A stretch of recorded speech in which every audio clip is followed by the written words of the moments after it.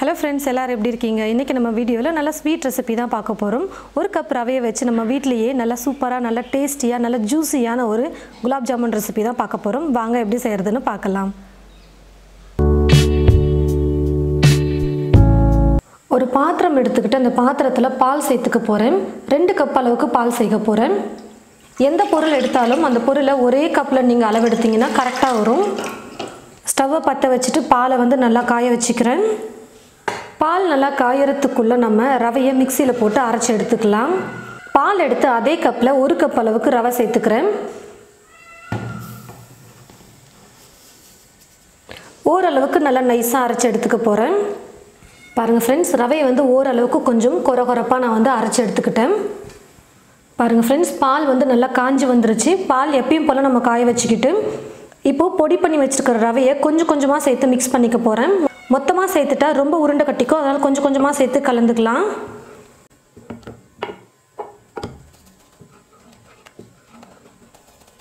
Stove medium ஃப்ளேம்ல வச்சிட்டு முதல்ல ரவையை சேர்த்து கிண்டி விட்டுக்கலாம். இப்போ கை விடாம நல்லா கிண்டிக்கிட்டே இருங்க. உருண்டை எல்லாம் எதுமே இல்லாத மாதிரி நல்லா கலந்து விட்டுக்கலாம்.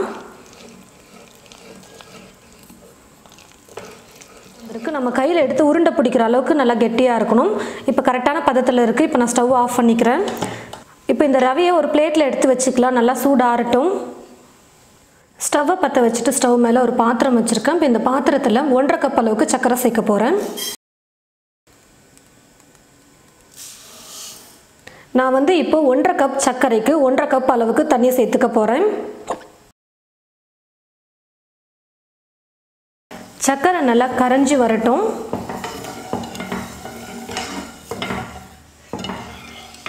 பாருங்க फ्रेंड्स, சக்கரை நல்லா கரைஞ்சி வந்துருச்சு. First time gulab jamun try பண்றவங்க ஸ்டவ்வை சக்கரை கரைஞ்சதுக்கு அப்புறமா மீடியம் ஃப்ளேம்ல வச்சுக்கோங்க. தீ ஃபுல்லா வச்சிட்டு செய்யும்போது சீக்கிரமா பாகு கம்பி பதத்துக்கு வந்துருச்சுன்னா அதுக்கு அப்புறம் வேஸ்டா போய்டும். குலாப் ஜாமுனுக்கெல்லாம் கம்பி பதமெல்லாம் வரக்கூடாது. சக்கரை பாகு நம்ம கையில் தொடும் பொழுது கொஞ்சம் பிசு பிசுன்னு ஒட்டணும். அது வரைக்கும் குக் பண்ணால் போதும். குலாப் ஜாமுன் செஞ்சு பழக்கம் இருக்கிறவங்க தீ ஃபுல்லாக வச்சுட்டு ஒரு 3லேருந்து 4 நிமிஷம் குக் பண்ணோம்னாலே கையில் தொட்டால் பிசு பிசுப்பு தன்மை வர அளவுக்கு கரெக்டாக குக் பண்ணிக்குவாங்க. புதுசாக ட்ரை பண்ணுறவங்க மீடியம் ஃப்ளேமில் வச்சுட்டு குக் பண்ணுங்கள். பாருங்கள் ஃப்ரெண்ட்ஸ், பாகு நல்லா கையில் தொட்டதுமே நல்லா பிசு பிசுன்னு ஒட்ட ஆரம்பிச்சிருச்சு. இப்போ நான் ஸ்டவ் ஆஃப் பண்ணிக்க போகிறேன். குங்குமப்பூ சும்மா 2 சேர்த்துக்கிறேன். ஏலக்காய் தூள் 2 சிட்டிகை அளவுக்கு சேர்த்துக்கிறேன். ரெண்டுத்தையும் சேர்த்து கலந்து விட்டுட்டு அப்படியே எடுத்து வச்சிடலாம். நல்லா சூடு ஆறிடுச்சு. இப்போ நம்ம அதை உருண்டை பண்ணிக்கலாம். நெய் இல்லைன்னா எண்ணெய் தடவிட்டு நம்ம மிக்ஸ் பண்ணும்போது ரவை கையில் ஒட்டாமல் இருக்கும். கொஞ்சம் கொஞ்சமாக ரவையை எடுத்து சின்ன சின்ன உருண்டைகளாக பண்ணிக்கலாம். கொஞ்சம் கூட விரிசலே வரக்கூடாது. இந்த மாதிரி விரிசல் எல்லாம் எதுவுமே இல்லாமல் நல்லா நைஸாக நம்ம உருண்டை பண்ணணும். ஜாமுன் நல்லா பர்ஃபெக்டாக வரத்துக்கு காரணமே நம்ம குலாப் ஜாமுனை உருட்டுறதுல தான் இருக்கே. பாருங்கள் ஃப்ரெண்ட்ஸ், இந்த மாதிரி நல்லா உருண்டையாக கொஞ்சம் கூட விரிசலே இல்லாமல் நல்லா நம்ம உருட்டி எடுத்துக்கணும். ரொம்பவே பெரிய சைஸ்லாம் நம்ம போட வேணாம். இந்த அளவுக்கு இருந்தாலே போதும்.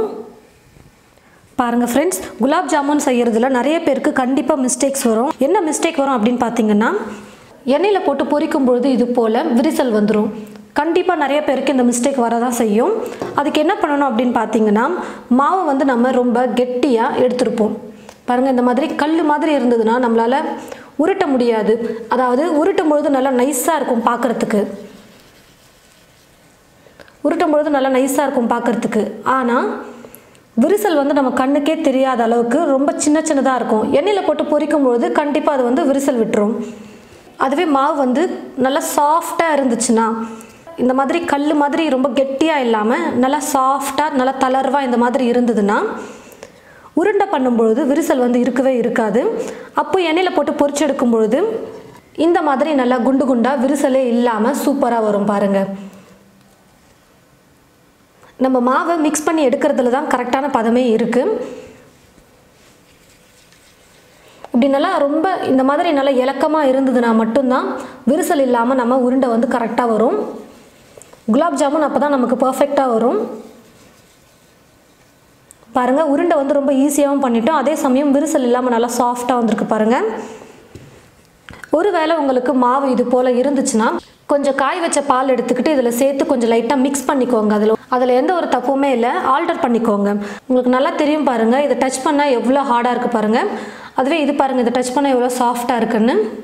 இந்த டிப்ஸை மட்டும் நீங்கள் கரெக்டாக ஃபாலோ பண்ணிட்டீங்கன்னா குலாப் ஜாமுன் சூப்பராக வரும். நல்லா சாஃப்டாக இருந்தால் இது போல் உருண்டை வரும், ஹார்டாக இருந்தால் இந்த மாதிரி கிராக் விழுந்த மாதிரி இருக்கும். கடாயில் எண்ணெய் ஊற்றி வச்சுட்டா எண்ணெய் வந்து நல்லா காஞ்சிட்ருக்கு. ஜாமுன் பொரிக்கிறதுக்கு எண்ணெய் வந்து எப்படி காயணும்னு பார்த்தீங்கன்னா நல்லா ஃபுல்லாக காயக்கூடாது. நம்ம எப்போவுமே ஸ்நாக்ஸ் செய்யறதுக்கு எவ்வளோ நல்லா ஃபுல்லாக தீ வச்சு காய வைப்போமோ அந்த அளவுக்கு இல்லாமல் பாதி அளவுக்கு தான் எண்ணெய் வந்து காஞ்சிருக்கணும். குறைவான அளவுக்கு எண்ணெய் காஞ்சதுக்கப்புறமா நம்ம உருண்டை பண்ணி வச்சுருக்கிற ரவைகளை வந்து இதில் போட்டு எடுத்துடலாம்.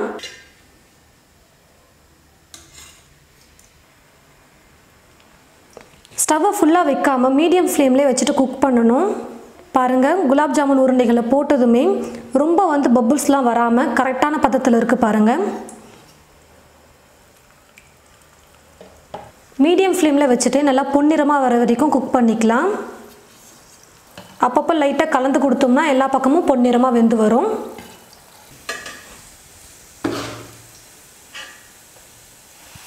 பாருங்கள் ஃப்ரெண்ட்ஸ், தீ வந்து மீடியம் ஃப்ளேமில் வச்சுட்டு நல்லா பொன்னிறமாக வறுத்து எடுத்துக்கிட்டேன். இப்போ நான் இதை எடுத்துடுறேன். எவ்வளோ நல்லா குண்டு குண்டாக சூப்பராக விரிசல் இல்லாமல் வந்திருக்கு பாருங்கள்.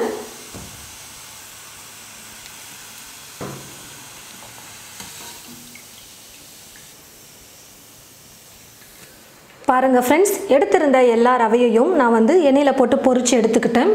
நல்லா குண்டு குண்டாக விரிசல் இல்லாமல் எவ்வளோ சூப்பராக வந்திருக்கு பாருங்கள். இப்போ நம்ம சக்கரை பாகில் போட்டு ஊற வச்சுக்கலாம். நம்ம ஃபஸ்ட்டே சக்கரை பாகு ரெடி பண்ணதுனால ரொம்ப சூடு வந்து ஆறிடுச்சு. ரெடி பண்ணியிருக்கிற உருண்டைகளை இதில் போடும்போது சக்கரை பாகு மிதமான சூட்டில் இருக்கணும். அப்போ தான் அந்த உருண்டைக்குள்ளே வந்து சக்கரை பாகு வந்து நல்லா உள்ளே ஊறி வரும், நல்லா ஜூஸியாக இருக்கும். அதுவே ரொம்ப சூடாக இருந்ததுன்னா குழஞ்சி போயிடும். அப்படியே ரொம்ப சக்கரை பாகு ஆறி போயிருந்ததுன்னா குலாப் ஜாமுனுக்குள்ளே ஜீரா வந்து ஊறவே ஊறாது. மிதமான சூட்டில் இருந்தால் மட்டும்தான் கரெக்டாக குலாப் ஜாமுனுக்குள்ளே ஜீரா எல்லாம் வந்து நல்லா ஊறி சூப்பராக வரும்.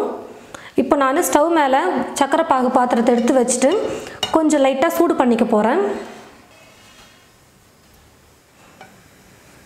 சக்கரை பாகு நல்லா மிதமான சூட்டுக்கு வந்துருச்சு. இப்போ நான் ஸ்டவ் ஆஃப் பண்ணிக்கிறேன். ஸ்டவ் ஆஃப் பண்ணிவிட்டு எண்ணெயில் பொரிச்சு வச்சுருக்கிற உருண்டைகளை வந்து இப்போது சக்கரை பாகில் சேர்த்துக்கலாம்.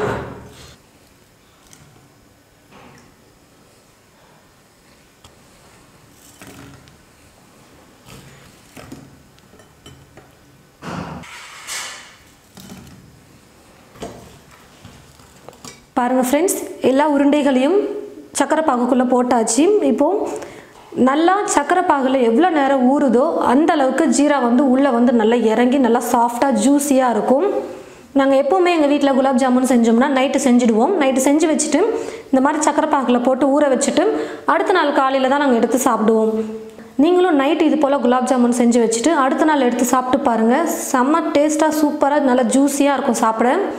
ஒரு வேளை குலாப் ஜாமுன் செஞ்சு வச்சுட்டு அவ்வளோ நேரம்லாம் என்னால் வெயிட் பண்ண முடியாது, ரொம்ப ஆசையாக இருக்குது சாப்பிடணும் அப்படின்னு சொல்லிட்டு ரொம்ப ஆவலாக இருந்தீங்கன்னா மேக்ஸிமம் 5 மணி நேரமாச்சும் நீங்கள் ஊற வச்சிங்கன்னா நல்ல ஜூஸியான ஒரு குலாப் ஜாமுன் உங்களுக்கு கிடைக்கும். முடிஞ்ச அளவுக்கு ஒரு 4லேருந்து 5 மணி நேரம் ஊற வச்சுக்கோங்க. அப்படி இல்லைனா ஒரு நைட் ஃபுல்லாக நீங்கள் ஊற வச்சு கூட யூஸ் பண்ணலாம். நல்லா டேஸ்டியாக நல்லா ரவையில் குலாப் ஜாமுன் ரெடி பண்ணியிருக்கோம். நாங்கள் வந்து எப்போவுமே ஒரு நைட் ஃபுல்லாக ஊற வைக்கிறதுனால நான் ஒரு பிளேட் போட்டு மூடிட்டு அப்படியே வச்சிடுறேன். அடுத்த நாள் நான் உங்களுக்கு வந்து காட்டுறேன்.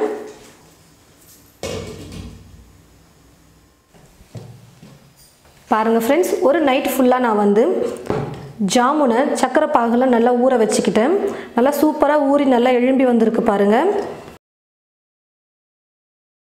அழகாக ஒரு கப்பில் ஜாமுன் எடுத்துக்கிட்டு அதுக்கு மேலே ஜீராவை அழகாக இது போல் ஊற்றி அப்படியே எடுத்து சாப்பிடும்பொழுது டேஸ்ட்டே அவ்வளோ சூப்பராக இருக்கும். பாருங்கள் எவ்வளோ சாஃப்டாக சூப்பராக ஜூஸியாக வந்திருக்கு. ஜாமுனுக்கு உள்ளே வந்து பாருங்கள் நல்லா சக்கரை பாகு உள்ளே சூப்பராக ஃபுல்லாக இறங்கி இருக்குது. நல்லா ஜூஸியாக நம்ம ஜாமுன் செஞ்சிட்டோம். பாருங்கள் ரொம்ப சாஃப்டாக இருக்குது.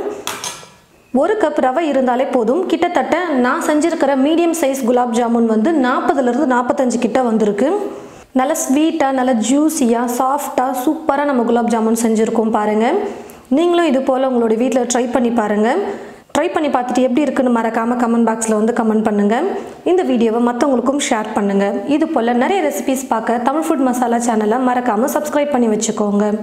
கூடவே பக்கத்தில் இருக்கிற பெல் ஐக்கானையும் கிளிக் பண்ணிவிடுங்க. தேங்க்யூ.